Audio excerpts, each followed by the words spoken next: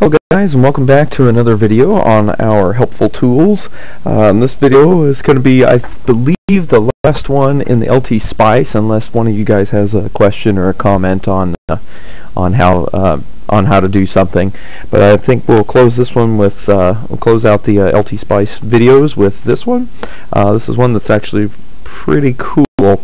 I've got a circuit put together here that's very simple. We're taking a couple of different voltage levels off of just a resistor divider circuit. So let's see what that looks like. If we run it, we can take the voltage here and let's say the voltage there. So the voltage number 1 is like 8.7 volts. The voltage V2 is 1.5 volts. And so okay, that's good. Let's say we need those for some reason. We need some threshold voltages or something. Maybe we're going to run this into a comparator or something. Well, that's all great and good if these resistors are exactly 10K, exactly 4.7, and exactly 1K. Well, now anyone that's worked with any real parts, any resistors out there and stuff like that, and the math isn't always perfect. So the world isn't perfect. So resistors always come in percent tolerances, right? You've got your 10%, your 5%, your 1%, your half percents, your all the way down to like I think 0.01%, precision. I think sometimes you can even get them laser trim that are even more precise than that. So, but obviously it comes with a price. So you have to pay either a little bit more or a lot more to get a very, very, very precise resistor. So if you can live with 5% tolerance or a 1% tolerance or something like that, if you can live with that, your circuit can absorb that, then you're better off because it'll be cheaper since those are readily available and very easily made and whatnot. So how do we know if our system can deal with it? Well, most of the time, most people will take and you'll run the numbers from one extreme to the other. You'll go 5% high and 5% low and see what the extremes come out to be. And if you can survive at those extremes, then you should be able to survive anywhere in between, so to speak. Well, just in case you want to look at this, you can actually have LTSpice kind of give you a spread of what the voltages will be at the different tolerances and some places in between.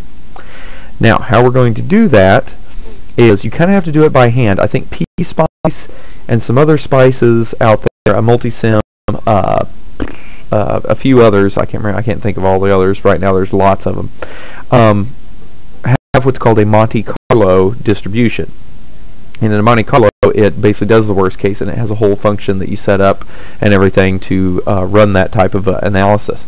Well, for us with LTSpice, this is one of the deals of downsides of free stuff is that it doesn't have everything everybody else does, and so it does not come with that. However, that does not mean it cannot still do it. So you just have to do kind of a little bit of a manual thing, kind of a by hand way of doing it, but it will still do it. Now, it's not exactly the same, but it's pretty close, and so you can still do it. So what we're going to do is we're going to now change it. I'm going to go to my other one. I'm going to go ahead and close this, and I'm going to bring up my other one. Okay, so here's my other one with this Monte Carlo stuff put into it, and I'm going to describe to you what all this is. Okay, so what I've got is I've got my resistor value here. It's the 10K, like it was before. Remember, before it was a 10K. But now what we're doing is we're going to multiply this little piece of equation here. Is what we're going to do, and that's basically going to represent our 5% or 2% or whatever, or anywhere in between. And what we're doing is we're using a random number generator. The rand function is a function in Spice. So we're using that, and what this plus 500 does, and 600 and 100, if you see that, those are different seed values. I don't know if many of you have worked with random number generators, but a computer, there's really only one source of randomness, and that is like a human being. The human mind is only the one actual source of pure randomicity. For a computer to create a random number, it actually has to start somewhere. It actually has to start at a certain number, and then usually to create random numbers, they'll roll in, the date, the year, how many days it's been since a certain year or something like that, some just, random way of figuring it. But it has to start somewhere. There has to be a definitive starting point. Like, I've seen random number generators that generate a random number based off of the year 1941 or something like that. It's like May of 1941 or something like that. And then they count how many days has it been since then, and then they divide that or shape it up to meet the range that you're looking for. And so I've seen that. But see, it has to start somewhere. They had to start at a date, or they had to start at a certain number to be able for a computer to chunk something. So that's what we're doing here. We're creating a seed value, and you could choose 500, you could choose 100, you could choose 50, you could choose 10, you could choose whatever seed value you want. All it does is it ensures that I will generate a different random number for this one, a different one for this one, and a different one for this one. If you don't put that in there, if you just leave it X everywhere, it will generate the same random number here, here, and here, which means they will all shift by the same tolerance, which means then everything just shifts around the same amount, and you get the same voltages no matter what, because you're shifting the same amount.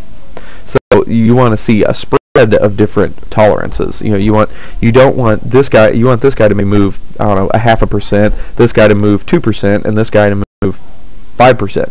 Go to the extreme. If you're using 5%, that's what you want. You want these all to be independent of each other. So that's the way to do it. You make the random number generator create different seed values, so they start at different places, so that way you get different spreads. Now, I'm going to explain what this A is here in a minute, because that's a variable. You can come down here. Variables in Spice are called parameters, and you can play with parameters. You can set them, you can clear them, you can do a bunch of different things with them. So that's where I bring you down to these dot commands down here. The dot step command is basically a sequence. It's going to create a sequence of numbers for parameter X, and what we're going to do is we're going to go from 0 to 20 by increments of 1. So we're going to go 1, 2, X will increment by 0, 1, 2, 3, 4, 5, 6, 7, all the way up to 20 is what it's going to do. So that gives me 20 different values of percentages to multiply into our resistors is what that's going to give us, because that's our X. See, our X up here in all of our equations, that's our X. So we're going to get 20 different random numbers. Okay, now parameter A, what this is this is going to be what sets our percentage tolerance. And I have a list. Let me grab that real quick. I'm going to pause the video for a second so I can slide this over. I have a list of tolerances and what these A factors will be for those. Hold on just a minute. Okay, I'm back. I went ahead and got these in here real quick. What I did was I just used the text command, and you can type whatever you want. See, but this is through calculation. I guess if some of you want me to explain how I got these, I can, but it's kind of involved. It requires a lot of putting it into Excel and you seeing how the numbers move around, and I can show you guys how to do this, but I don't think I'm going to do that in this video. I want to keep this video a little bit shorter. Anyway, but these are your different tolerances that you can do. 5%, you make a 0.1. For 2%, you make it 0.2. If you want it 1%, you make it 0.02, and so on and so forth. And that's basically a pretty good list. Honestly, I don't think anyone's going to need any other tolerances than this. I mean, you could use 10% parts, but honestly, anymore, the 5% part, really 1% parts are just as cheap as the rest of them. So it's kind of whatever you want to do. 5% is a little cheaper, but anyway. So what we're going to do is we're going to use, this is going to be 5%, so we're going to use A equals 0.1 here, and then all it's going to do is we'll rerun this. Let's minimize our other one here, and grab draft one. Here we go. Okay, and we're going to go ahead and run this. So run it. Here, I like my scope window on top.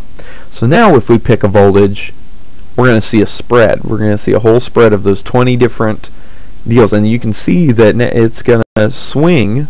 With a 5% tolerance and doing 20 different values, we're going to get somewhat of a swing from like almost 9 volts all the way all the way to 8.8 1/4. So it's going to swing 3/4 of a volt, essentially, is what we're seeing here. This voltage right here could swing roughly 1/4 of a volt, or 3/4 of a volt here and there. So anyway, that's one way to do it, and the same with the other voltage. I'll just add another plot plane here and plot the other voltage. and see, and then that one's going to swing. Remember before it was right around 1.5? Well, it moves around now because we have all these tolerances now. We'll stack up and move it. And so that's basically how you do a quick and dirty like worst case or tolerance stack analysis on your stuff. You can do this in anything. It's kind of like, my last video that I showed where you can do the resistor. You can make it equal to, some varying node of some sort, and you use the plus and minus. You can always type in equations to spice on resistors. You can do this to capacitors, inductors. You can do this to pretty much all the components. You can type in what you want their values to be, and you can even build an equation out of it and use the step equation to step through something, or set your different parameters at different variables and stuff like that, different values. You can set up variables in there and then have a whole bunch of these dot param deals. If you had multiple variables in here, you could have like 4 or 5 dot params that set those variables, and you can tweak them and play with them. So always remember that Spice, at least LTSpice and Multisim and PSpice and all the Spice deals are all based off of one engine. That's the Berkeley Spice engine. So as long as you can talk to the engine, and they all talk to the engine the same way because it's the same thing. So in LTSpice, they give you the flexibility of these dot commands where you can specifically send stuff straight to the engine. So you can do everything that the big fancy ones can do. Now maybe you have to do a little bit more by hand, such as this, but you can get it to work. And so, guys, I think this has been a great set of lessons here for the LTSpice stuff. We're going to be looking next at a logic type simulation device that will do logic stuff, like you can do like all 7400 logic, do muxes, demuxes, encoders, decoders, the AND gates, NOT gates, NOR gates, XOR gates, all that stuff, all logic gates, all that stuff. This software does a bunch of it, and you can simulate kind of like LTSpice, but it's geared specifically for logic. And so we'll be looking at that next time. That'll be my next videos, and we'll start another series on that. That one will probably be a little shorter because it's not as involved as Spice is. But hopefully you guys have enjoyed Spice, or these short little tutorials on Spice. If you guys have any questions or anything, any comments, whatever you want to do, feel free to shoot me an email, and I'll be able to get to you. Thanks. So with that, I'll see you guys later. Happy coding and happy construction, and I'll catch you next time.